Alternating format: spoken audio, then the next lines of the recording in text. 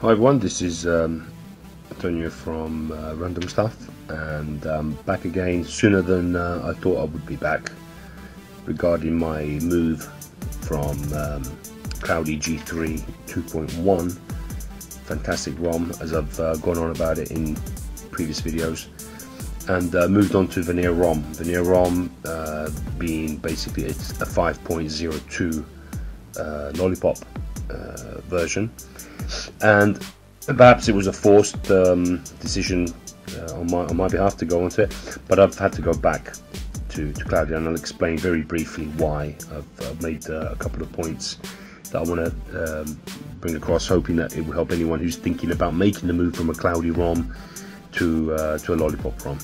Now, if I just quickly show you the version that I'm on now, as you can see, the familiar menus, nice and colourful as they are with the stock ROM.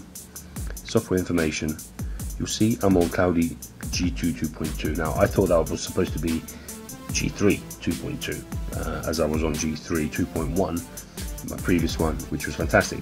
The G2 2.2, I believe, is continuation of G3 2.1 onto 2.2. I'm sure it's probably mentioned in the forum somewhere. I haven't seen it, but anyway, this ROM, as you can see, is basically the same, if not better, than the 2.1 that I was using before. The image in the background, by the way, is very appropriate, as it's currently raining here in the UK. It's very, very cold. Right, if you look at the the menus at the top, the quick launch icons there, if that's what they're called, they're all there. My quick remote is there, works fine. I have to say the Lollipop remote that I found on VANIR was slightly better than this one, because it had more in its database. I believe there's a tweak that you can make in the in one of the files, but I didn't get around to doing that. But it doesn't matter. It's not an issue. I can always learn remotes. The reason why I decided to move back to this ROM, albeit a slightly better version 2.2, is, well, there's various reasons I'm going to list. First of all, I wanted to mention one thing, and that is that one of the things that I hate about this, well, the only thing that I hate about this, apart from the fact that it's not Lollipop, is this widget for my calendar, A Calendar Plus. A Calendar Plus calendar is the only one that gives me problems with the widget, and the only way for me to get out of that is to go into Nova settings and go into advanced and do restart Nova launcher. That's the only way I can get that to come back, or by removing it completely and then putting it back on. I tried ADW launcher, I tried Apex launcher, Go Launcher X, all these other launchers seem to have no problems with the widget, but Nova does. Now, I would have purchased one of the other ones, but they don't give me everything that I want. And in everything I mean, I prefer to have 7 icons in the dock, and each icon in the dock has to have a double function, so they're always ready there at my fingertips. So many different ways of achieving things anyway, so there's always a way around it, but I'm going to stick with Nova. The reason VANIR ROM has come off my system is for the following reasons. One, the camera button at the back, I couldn't get it to work the way it does with this native stock feel like ROM of Cloudy, which was annoying. The recording button that you get with the actual ROM that Cloudy gives, if you go to the calls, if you start making, for example, calls, you'll get a record button on here. Let me see if I can quickly show you. If I do, say, for example, doctor, because the doctor's, well, actually there's no point, you get the idea. It's got a record button and it records the call in perfect quality. Now, Bold Beast, I made a quick overview of it. It does work very well when it does work. It records sound in and out, but the problem is that it's not stable enough. Sometimes it doesn't work. Also, there's certain things that I didn't like about the Lollipop version of VANIR that I had, that when I would go into my swipe pad that you can see here, it wasn't on, which suggests that obviously the phone had force crashed, and sometimes I could see it was force crashing, sometimes I wouldn't see it, but it had obviously force crashed because swipe pad was not working. So I go to the side and my swipe pad wasn't working. Another reason is the that I prefer the Cloudy ROM as opposed to the Lollipop VANIR is the battery. I like the way the battery information is displayed here. I can see how much I've used in the last 3 hours, estimated time to full charge, and usage on battery. I just prefer the way the information is displayed in Cloudy's ROM. The ROM from Cloudy, the 2.2 version of the Cloudy G2, has definitely more of a native stock feel to it. It's more fluid, although the VANIR seemed to be a little bit faster, and the battery life was much better as well. So I would get a better battery life for sure on the VANIR 5.02 Lollipop ROM.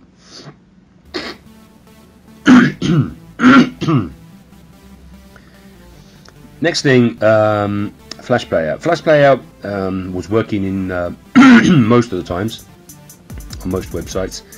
Some websites where there would be Flash content, for example, BBC website, you would have the issue that it would be unstable. So sometimes I could watch a video in Flash.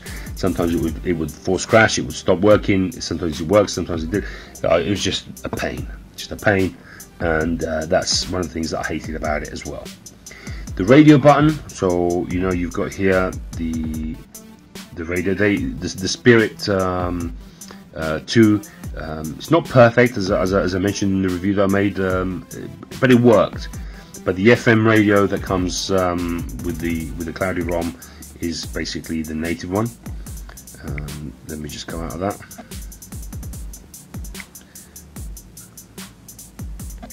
Come out of that. Okay. So that's another reason.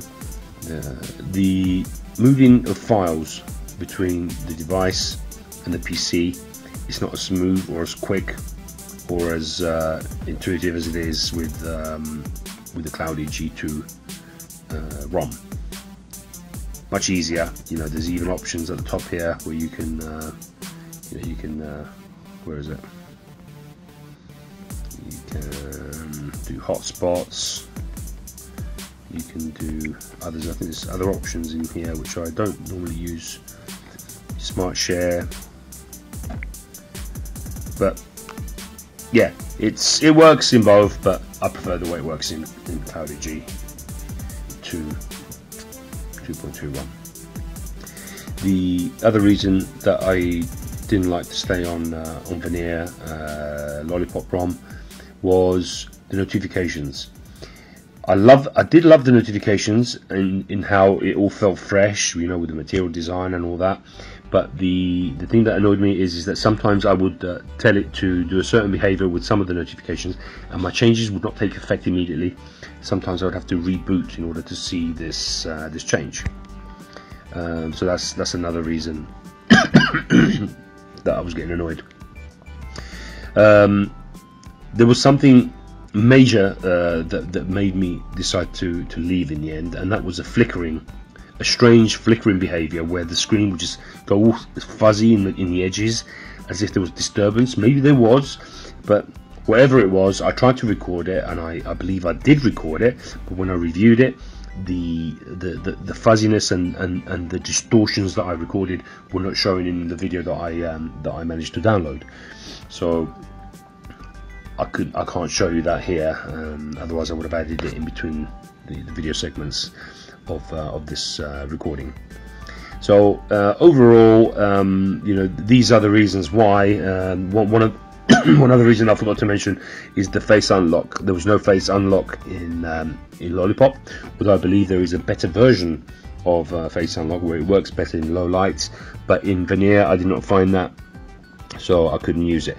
It goes without saying that yeah, the ROM is much heavier, the one that I'm using now, the G2 2.2 version, but it's definitely more stable, and you know, I'm very happy with it. You know, it's if not the same, better than what the 2.1 version that I was using before. I'm a bit sad that I didn't stick to Lollipop for longer. I really was determined to not go back to a KitKat release, but some people suggested it to me. You know, why not wait for LG to come out with the official one for Europe? for the D802. The counterparts of the D802 in Korea, for example, they already have it. So it's just a matter of time before we get it. And by people's messages and some websites that I've seen, it sounds and it looks like it's going to be in February. So this month coming, we should all get the update.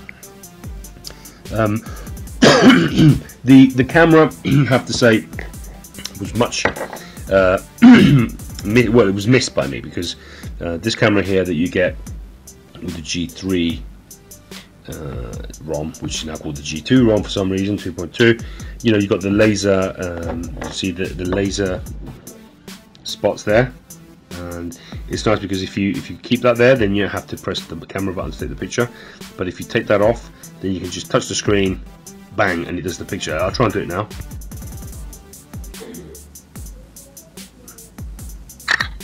Bang. That's a really accurate picture, really good quality. Everything is working beautifully. The only thing that is not right with this phone at the moment is that it's not Lollipop. That's the only thing that I could down it on. There's nothing negative to say apart from the fact that it hasn't got Lollipop. Everything else is absolutely fine. So I hope this has been of use, and I hope somebody finds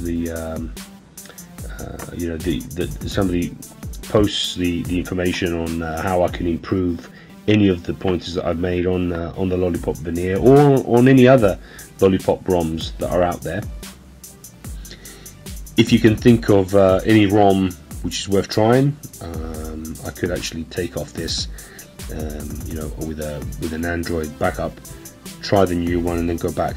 But the chances are that I just have to accept the fact that we're going to wait for the official Lollipop for the G2 to come out, and that will be the showstopper for all the other ROMs for a while anyway, until something better comes along. I don't think I forgot to mention anything.